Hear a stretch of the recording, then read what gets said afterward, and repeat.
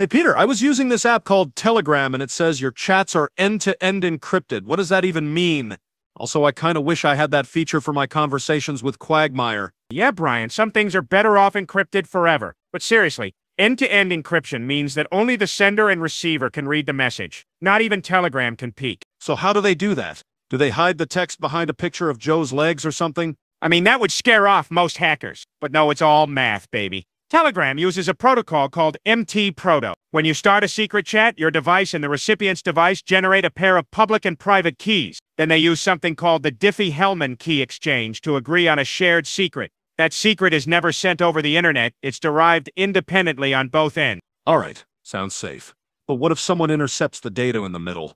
They'd see total gibberish like Meg trying to explain crypto. The data is encrypted using symmetric encryption AES 256 and protected in transit using RSA 2048. Plus, Telegram adds hashing with SHA 256 to detect tampering. Basically, even if someone grabs the data without the secret key, it's useless. And what about the normal chats? Good catch. Not all Telegram chats are end-to-end encrypted. Only secret chats are. Regular chats are stored encrypted on Telegram servers and decrypted on demand. Still secure, but Telegram technically can access them. So you're saying my 2 a.m. texts to Lois are safe? Well, from hackers, yes. From Peter Griffin screenshots, not so much.